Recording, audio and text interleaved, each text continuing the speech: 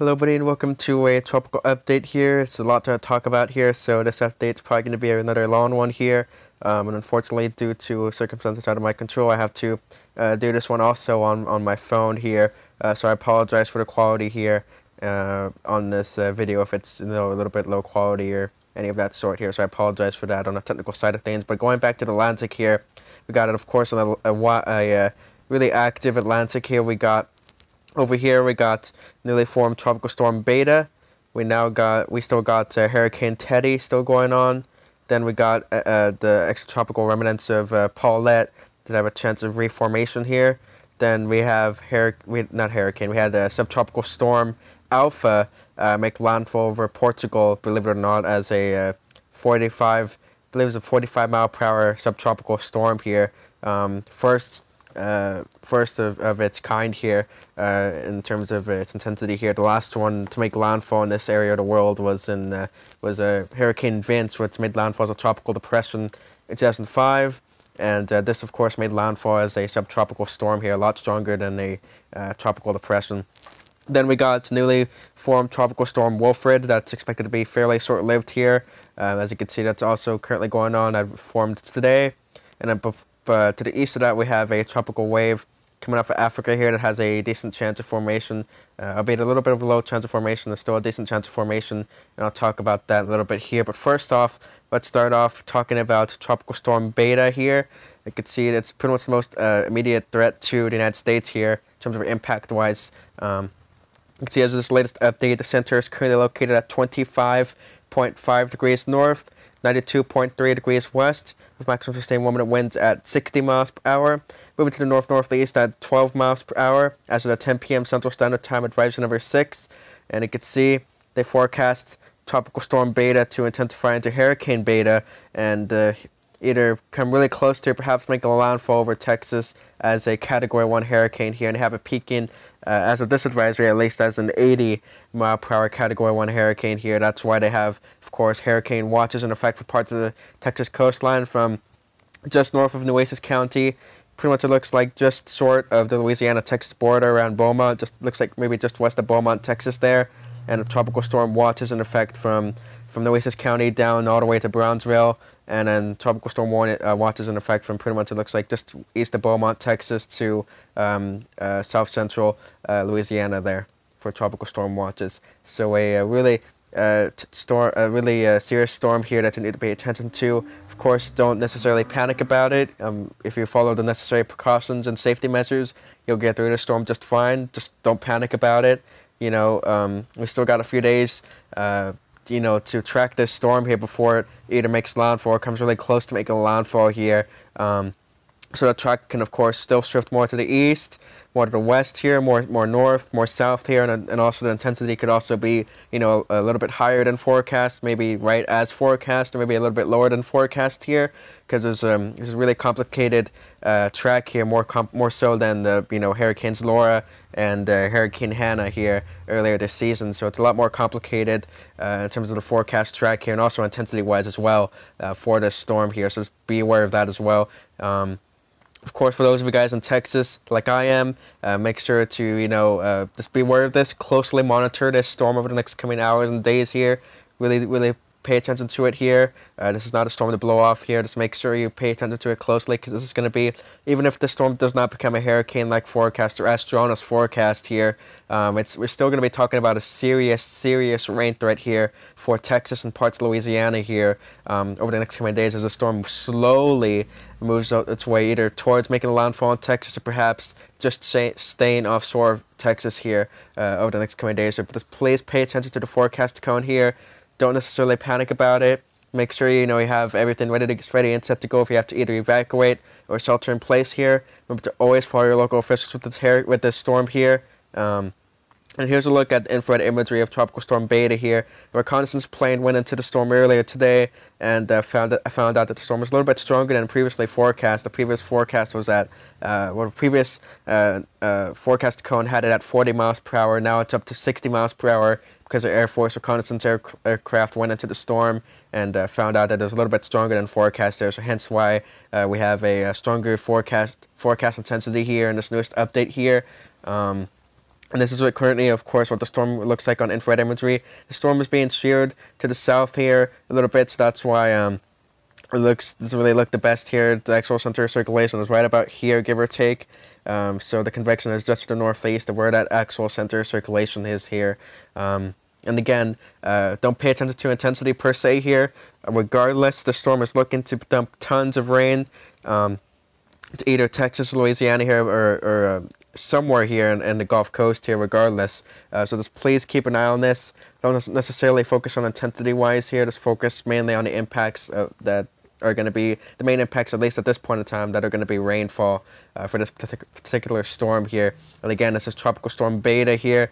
I know last update you were saying, you're probably asking yourself why this is named Beta and not named Wilfred. Well, before this storm was named, we had some more storms develop before Beta formed here. So we had Tropical Storm Wilfred form in the open Atlantic, and we had Tropical Storm Alpha form just pretty much just west of Portugal, and now it's of course over land in Portugal now.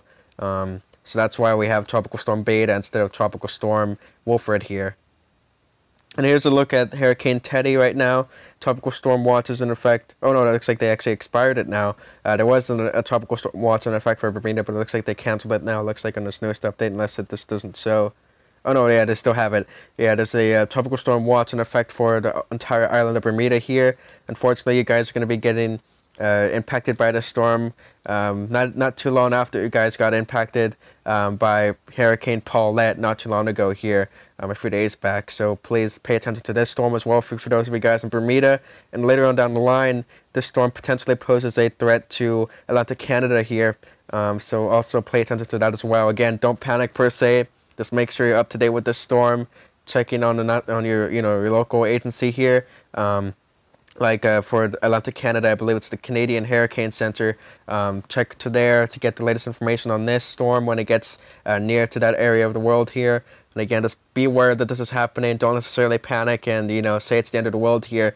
Just be aware of this. And then act accordingly if the situation does arise where you either have to evacuate from your area or just take shelter in your home or shelter in place here for the storm here. So just be aware of that. And here's a look at Hurricane Teddy on infrared imagery here. Again, a Category 4, not a Category 4 anymore, a Category 3 hurricane. It's back up to a Category 4 actually.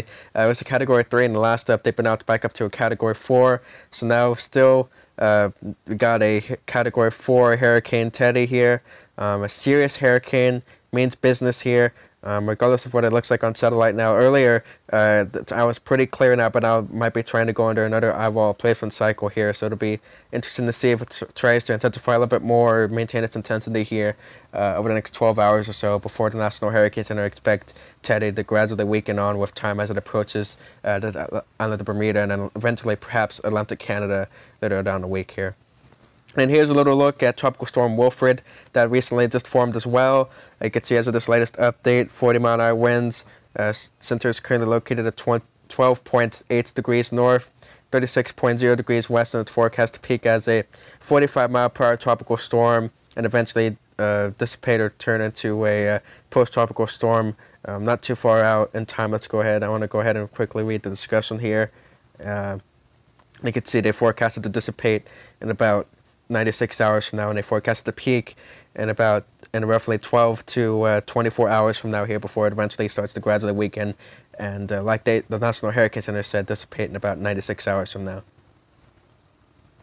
Here's a look at Wilfred on infrared satellite imagery right now, and you can see it's not the best looking tropical storm, but ASCAT data that went over the storm earlier this morning showed that this was indeed a tropical storm, so hence why they gave it the name Tropical Storm Wilfred here, and that's why this storm got named Wilfred instead of the one in the Gulf of Mexico here, is because ASCAT data showed that there was a pronounced circulation there that had tropical storm force winds, and like I said, hence they named it Tropical Storm Wilfred here. And of course, you can see Wilfred is not the best looking tropical storm here, but of course, a tropical storm nonetheless. Unfortunately, staying away from any land areas at all, going to be staying out to sea, so it's only going to be an issue for any boaters or any marine interests along the immediate area where this tropical storm is. And then now we got post-tropical cyclone Alpha here, went over Portugal here if you couldn't believe it, it went over Portugal here earlier today as a subtropical storm here, a moderately intense subtropical storm here. And it's pretty much the first of its kind here in modern history here. Of course, the last tropical cyclone to make landfall in Portugal was at the time when it made landfall, Tropical Depression Vince in 2005. So it's incredible to see another record-breaking storm for this part of the world here. And it's really unusual how I'm talking about, Portugal here this season here. And you can see this is the infrared imagery for subtropical storm Alpha here, and you can see just how the storm's progressed over time. Of course, it's pretty much gone now, so that's why they called it a post-tropical storm, because the storm is pretty much gone now, and nothing's really left of it here. They could see as it was making landfall, it looked like it was pretty much intensifying up until landfall here, perhaps. And it'll be interesting to see what the National Hurricane Center do in a post-season tropical cyclone report for this storm here, because microwave data showed earlier, before the storm was designated as subtropical storm Alpha, that it may have been a subtropical storm for a little bit longer than what the National Hurricane Center have it as. So they may increase the time that it's spent as a name system here and the post-season report here. So again, this is subtropical storm Alpha here that made a rare landfall here over Portugal here, really rare landfall. You rarely ever see this, if anything. You maybe see this maybe once every 100 years or so, give or take. I don't know the exact specifics of a landfall happening in this part of the world in Portugal, but if I had to guess, probably at least once every 100 years or so. With of course Vince and now Alpha being an exception for over the past 3 years. So a really remarkable storm and record-breaking storm here in its own right. And then here's a 5-day graphical tropical weather outlook here. You can see what's currently going on in this newest update. They have the remnants of Paulette, well not the remnants, but post-tropical cyclone Paulette. They have it at a 30% chance within the next 48 hours of reformation, or they also have it as a 40% chance within the next 5 days chance of reformation into at least a tropical depression strength storm or higher here with time as it drifts more south here and into more favorable conditions and warmer sea surface temperatures here. So it has a chance of reformation here if you couldn't believe it. And then to the southeast of that we have disturbance number 2 here, has a 20% chance of formation throughout the next 5 days and a near 0% chance of formation throughout the next 48 hours. And that's pretty much going to be about it for this update here. Hope this update was informative enough for you guys here, and I apologize for any technical issues that may have happened here. Me stuttering here, I apologize for that here. Again, I unfortunately had to do a mobile update for this one because of stuff out of my control here. But I hope you guys enjoyed this update. One little last thing I wanted to say before I leave off this update here is with the formation of Wilfred, Alpha, now Beta, it marks the earliest formation date for those for the W name storm and the Greek A and B name storm, which was previously broken in 2005 when they first started naming that in 2005. The previous record for the W name storm was Wilma when it formed on October 17th, 2005. And the previous record for the Greek A name storm for Alpha was October 22nd, 2005. And then the record for the Greek name Beta was October 27th, 2005, when the Hurricane Beta formed on October 27th, 2005. So another record-breaking round of storms in their own right here. Of course, Alpha for a little bit more reasons than just the name here. As it made landfall over Portugal here. But again, this is just a wide view of a look at the Atlantic right now.